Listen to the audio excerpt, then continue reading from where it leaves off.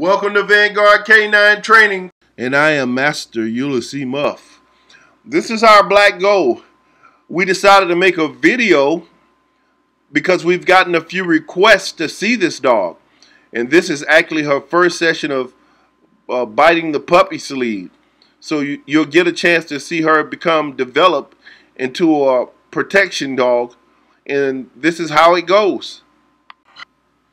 I have stated in previous videos that you want to take your dog into a place of solitude where there's no distractions in order to build drive, to build focus, to get the dog to play the game. We are always taking out the young dogs and building drive, whether their drive is low or high, and create that working dog that you desire. If you have a dog that has low drive and doesn't have a desire to play the game, I would advise to put that dog into a kennel alone and let it watch you feed the other dogs and just come to the cage and not much interaction.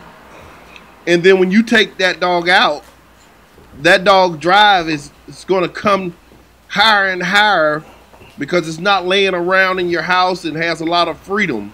The more freedom you give a dog, the less control you have over its mental state. So that's exactly what I did to this female.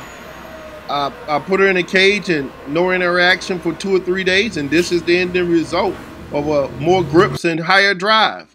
You're looking for working puppies? Just give us a call at 904-358-9888. Or look us up on Facebook at Vanguard K9.